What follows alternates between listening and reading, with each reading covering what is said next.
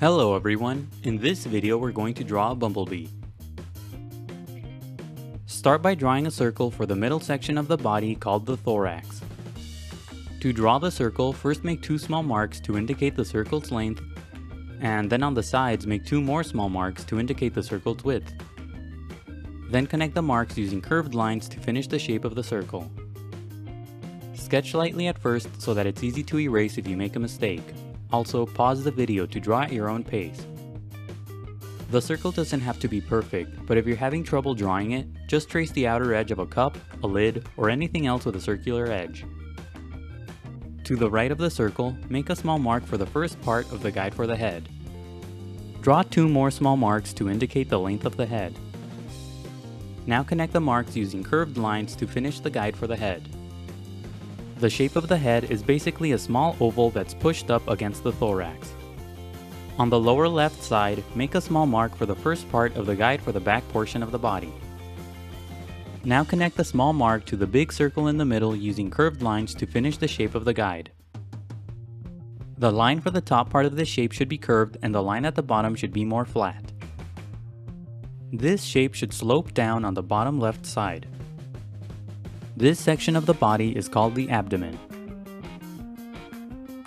On the bottom of the circle, draw a long angled line as a guide for the first leg. Then the line at the top and in the middle to indicate the joints on the leg. To the left, draw an even longer angled line as a guide for the middle leg. Draw this line going up and then bend it down and to the left. The line for this leg should be longer than the line for the first leg. Pay attention to the length of these lines in relation to the rest of the body. To the left, draw another long angled line as a guide for the final leg. This line should bend at the top and then slope down to the lower left side. On top of the body, draw a long thin arc as a guide for the wing. The arc is made up of two long sloping lines with a curved line at the top. Pay attention to how big and how slanted this arc is in relation to the body. Close off the guide for the wing at the bottom using a shorter horizontal line. And that's it for the guidelines. Now let's start on the final drawing. Inside the head, draw a big oval for the eye. Sketch lightly at first so that it's easy to erase if you make a mistake. When you get the shape right, darken the lines. The shape of the eye should take up a big area inside the head. On the top right side of the head, lightly sketch a long angled line for the first antenna. When you get the shape and length right, darken the line. Draw a short line in the middle to create a segment. Draw another angled line to make the shape of the antenna thicker. Below that, draw the other antenna the same way. Draw two angled lines for the top and bottom edge of the antenna. Then add a shorter line in the middle to create a segment. Use the initial oval as a guide to draw the rest of the head. Draw a series of short strokes along the basic path of the oval to create the furry shape of the head. Draw the bottom part of the head slightly lower than the edge of the initial oval. Make the top part of the head a lot taller and more curved than the initial guideline. Sketch a curved line lightly at first and then add the short strokes. Don't overlap the antennae at the top as you draw the shape of the head. Under the head, draw a couple of short vertical lines for the mouth parts. The left side of the mouth is a short vertical line and the right side is a couple of small angled lines. Now use the long angled line to the left of the head as a guide to draw the front leg.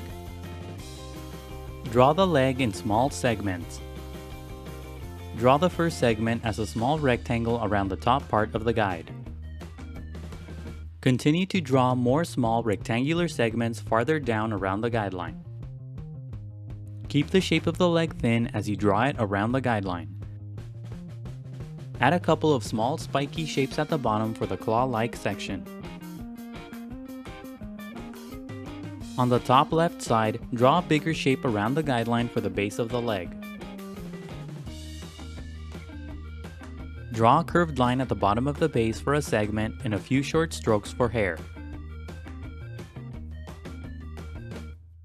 Now use the angled line to the left as a guide to draw the middle leg the same way. First, lightly sketch a rectangular shape around the top part of the guide for the first segment of the leg. When you get the shape right, darken the lines.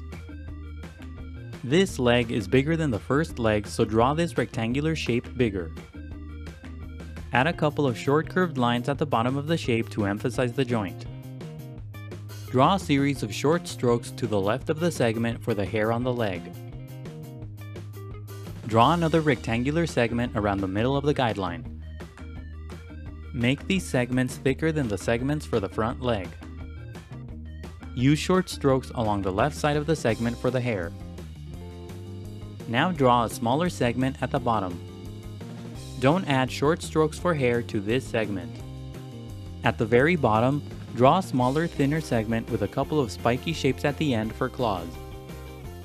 Now use the angled line to the left as a guide to draw the last leg the same way.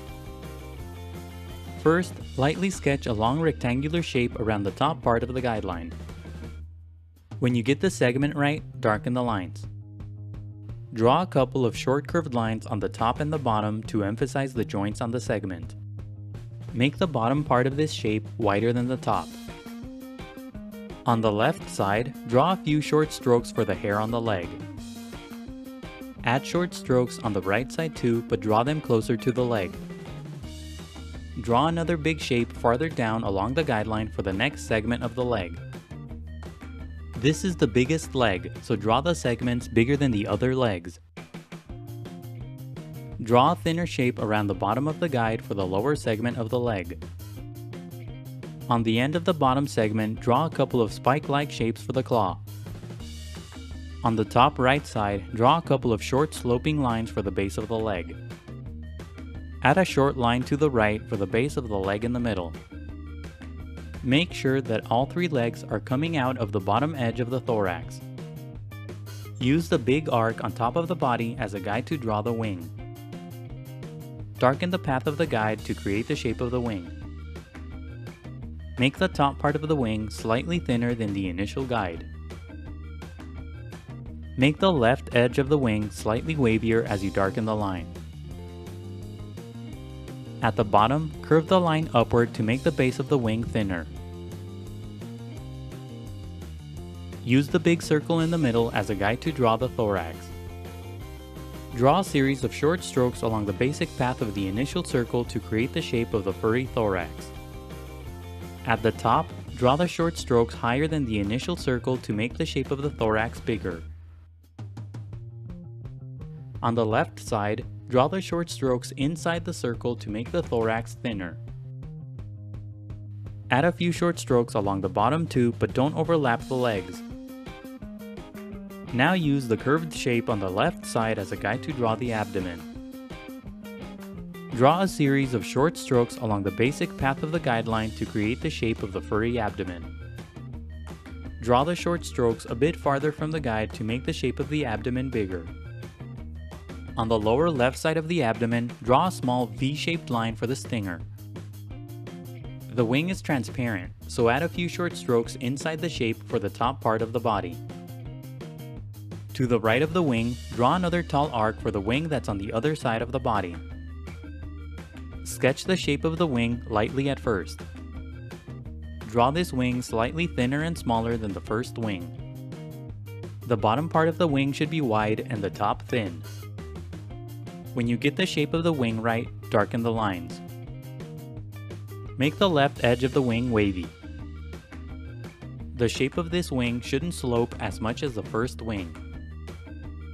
Under the body, to the left of the front leg, draw the visible part of the front leg that's on the other side of the body.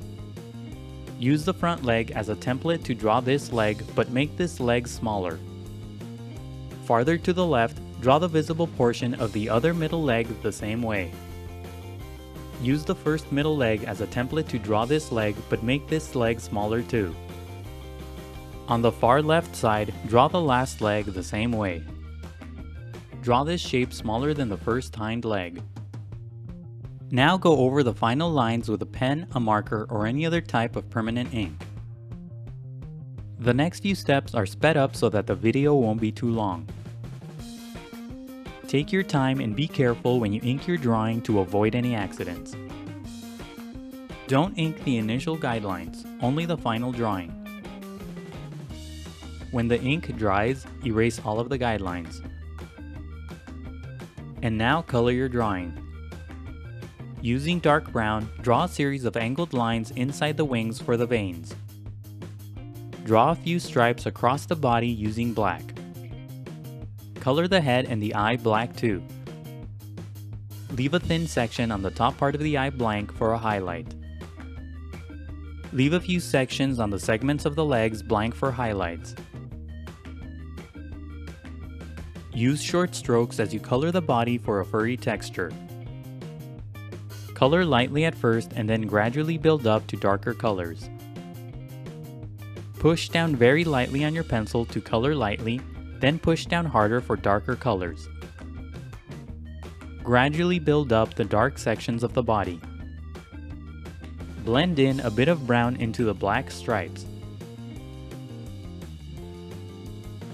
Add a bit more dark brown on the wings to emphasize the veins. Now add the yellow section on the body. Use different shades of yellow and orange to color these sections. Blend in different shades of colors like yellow-orange, red-orange, and brown. The wings are transparent, so lightly add the colors of the body inside the shapes too. Use short strokes as you add these colors for a furry texture. Use black and gray to color the stripes on the back portion of the abdomen. Use darker colors on the underside of the body to create shadows. Use a bit of light brown for the inside of the wings. Keep coloring until you're happy with the result. And that's it for the Bumblebee. Don't forget to pause the video to draw at your own pace. Also, please visit howtodrawanimals.com where every step of this tutorial is broken down into an individual image. That's how, and then the number 2, then drawanimals.com. If you enjoyed the video, please leave a like and a comment. Also subscribe for more videos in the future. Thank you for watching, and until next time, keep drawing.